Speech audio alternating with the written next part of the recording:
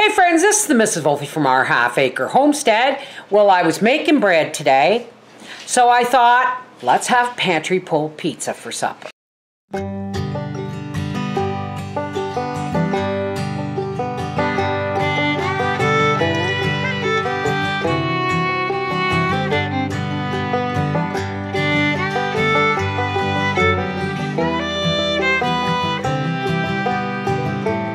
So Howie's home, and with the cheese, so let's preheat our oven to 307. Whoa, this is all. Let's see if I can't save this from the disaster that it looks like. There we go. Oh, awesome. Those are huge grapes.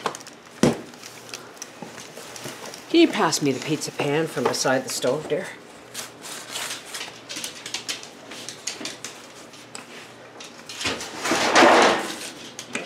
Yep.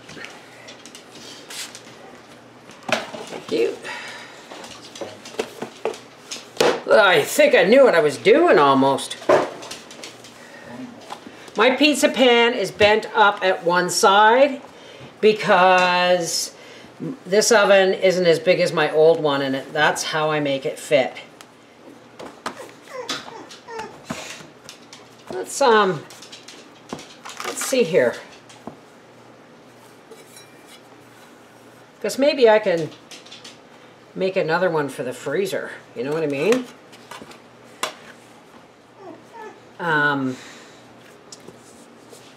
Roll out this other bit. We could do that. And I'll just take this dough and slap it into this little cake pan here. And then I will cook it and then put it in the fridge for his lunch tomorrow. There's many a day he's taken cold pizza. Leftover cold pizza for lunch. All right, I gotta get to grating cheese. We'll be right back. Okay, so here is our big pizza and our little pizza. And I've got a can of pizza sauce. If you don't have pizza sauce, folks, take a small can of tomato paste, water it down just a little bit, and add some Italian seasoning to it. Or even better, if you have dehydrated tomatoes, then mix them with a little bit of hot water and Italian seasoning to the consistency of your desire. But I just happen to have pizza sauce in the pantry. We got celery, we got mushrooms, we got ground beef, which you just saw me do, and we got mozzarella. Now let's get these all sauced up first.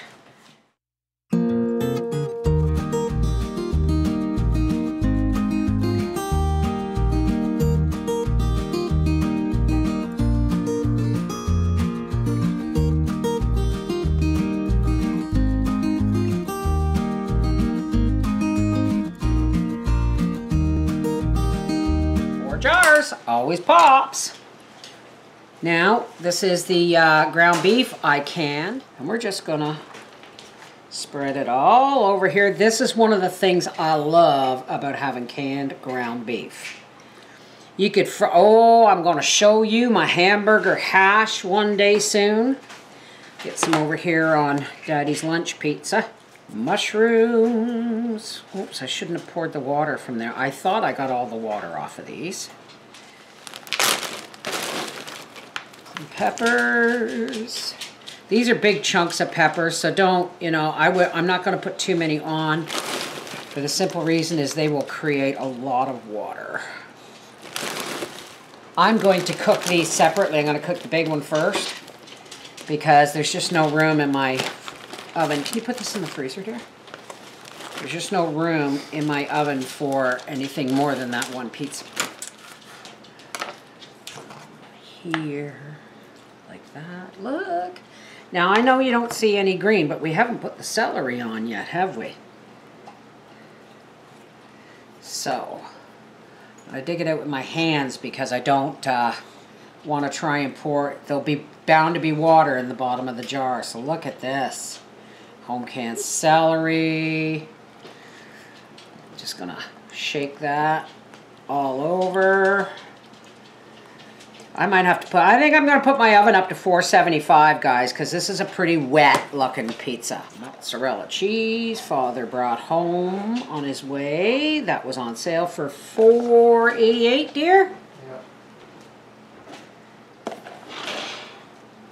I would put some Parmesan on here, but we don't have any right now.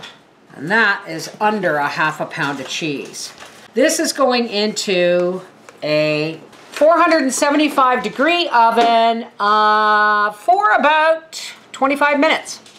Oh my, look at that. I'm gonna put Papa's lunch one in, and then I'm gonna put the bread in after.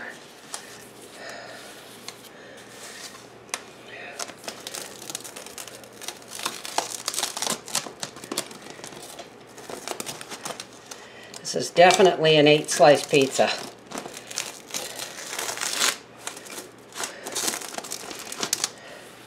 And we'll let it cool a little bit before we serve it to Papa.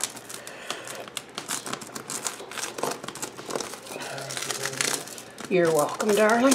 I've already had a bite, but we're gonna take and see what Papa has to say about a homemade pantry pulled pizza. Your pizza, sir. Why, thank you. And I've made a little one for your lunch. Awesome. You'll probably have leftovers of this for your lunch too. Gracie, back up. Back up. There's no salami or anything on it. It's home. It's the ground beef from the freezer and, well, canned. Awesome. This is the Mrs. Fulfy from our half-acre homestead saying if you're making bread, why not make a pantry pulled pizza too? Kill 2 birds with 1 stone.